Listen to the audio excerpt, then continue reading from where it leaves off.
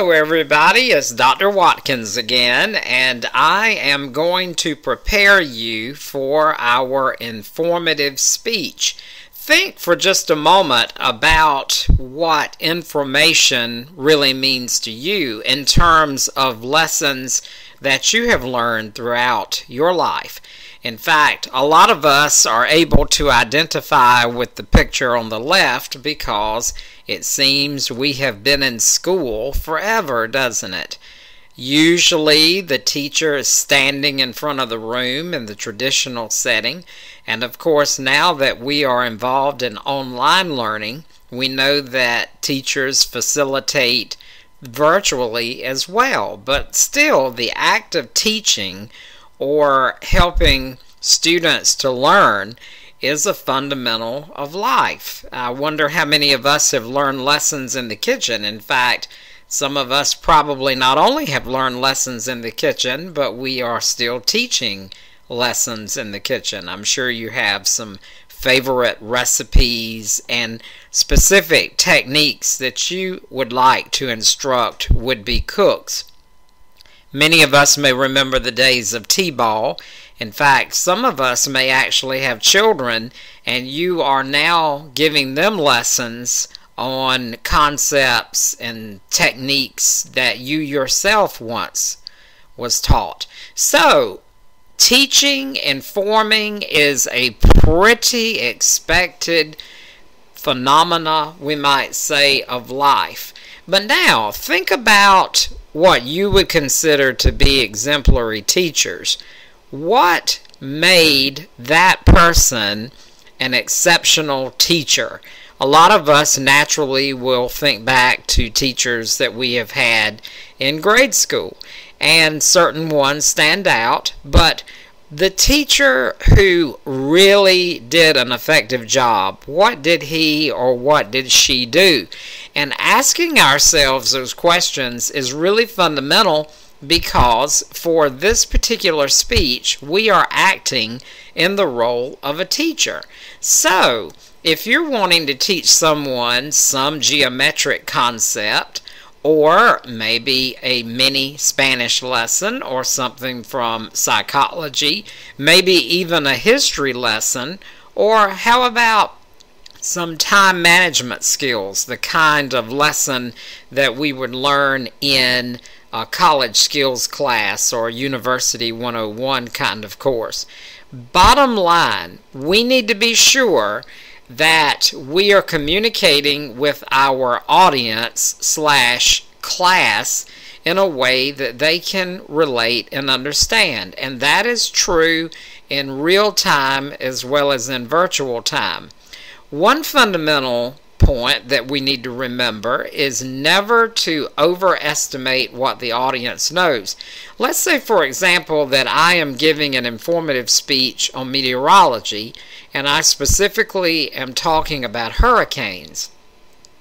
Now, if I were to, in my speech, say, quote, if modern methods of forecasting had existed in 1900, the Galveston hurricane disaster would never have occurred, and then move on to the next point, I think it's pretty obvious that I'm missing something. In fact, how many of us know what happened in Galveston in 1900?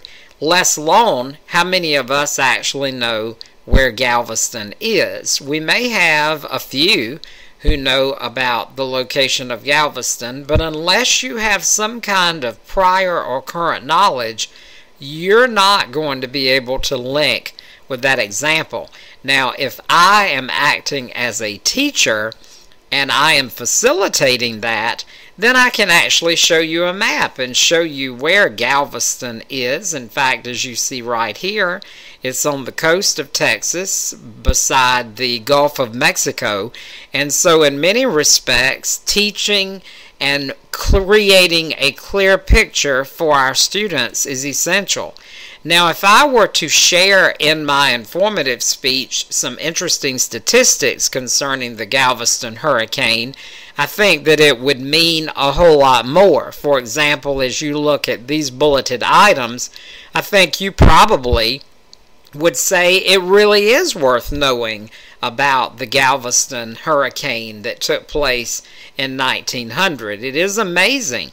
But unless we make this information real for our audience or our students, they will not get it. So don't overestimate. Think about how we know a concept. Likely we learned it from someone. It may have been a hands-on kind of demonstration. It may have involved simply what we might call head knowledge. But no matter what, we still had to learn the concept. Whenever we are explaining to someone or several people how to do something, we have to be very clear in our explanation. So for this informative speech, as you think about a concept that you have learned in another course, it might be something that you learned in Spanish, it might be something that you learned, let's just say, in automotive technology. It doesn't necessarily have to link to a textbook, but you still have to make sure that you explain it to your audience. Bottom line is, this is an informational speech. So we are sharing information, but we do need to get it across to the audience in a meaningful way. I'm often reminded of Oscar Wilde. I don't know how many of you know about Oscar Wilde, but he actually was a British dramatist. And one time, Oscar Wilde was talking with a friend, and Oscar Wilde's friend asked him, quote, "Oscar, how did the play go?" End of quote.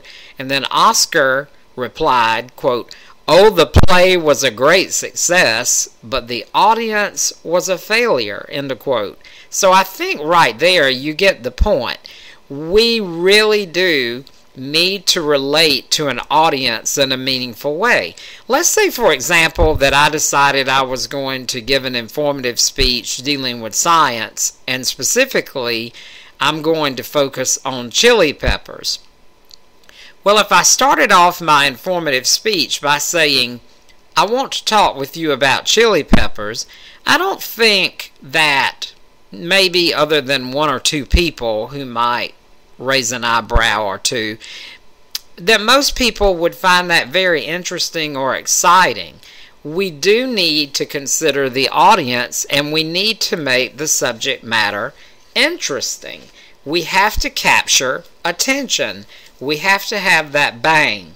Now, if I were giving a speech on this very subject, and instead of just saying, "I want to talk with you about chili peppers," I were to start it off by saying something like, "Imagine your mouth burning like wildfire, your eyes squirting in uncontrollable tears, and your face red and sweating profusely.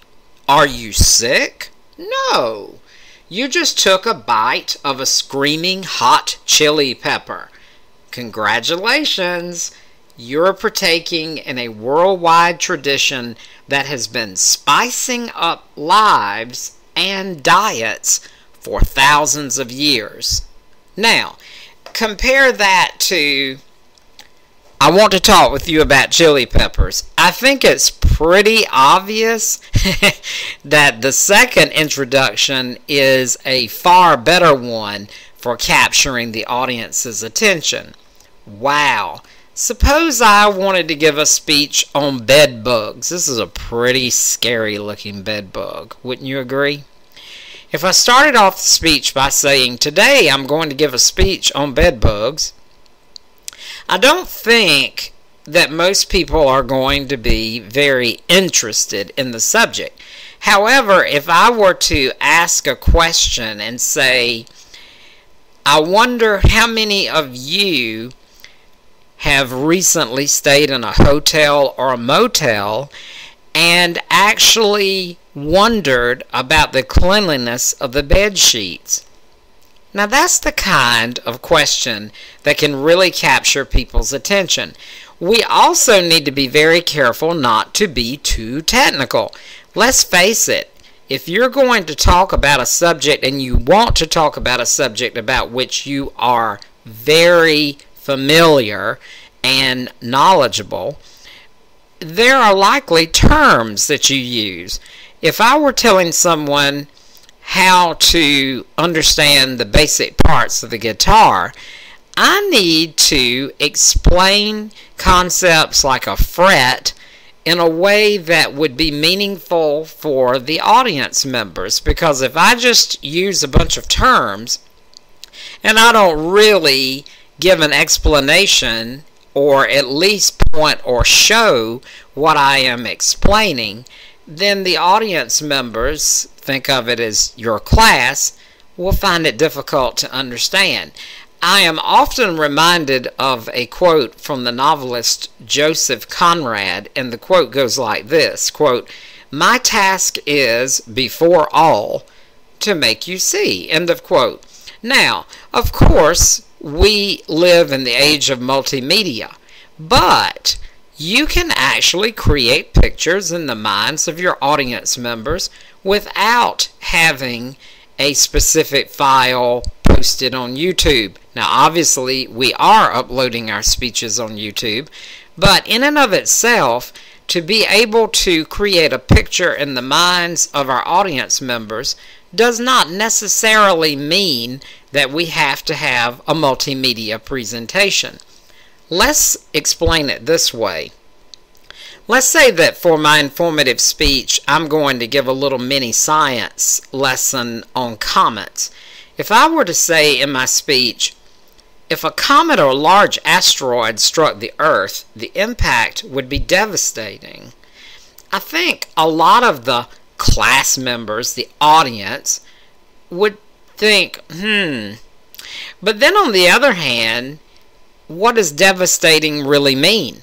But if I were to say in my speech for my little lesson, to give you an idea how devastating the impact would be, it would be like all the nuclear bombs in the world going off at one spot. Now that is being much more descriptive.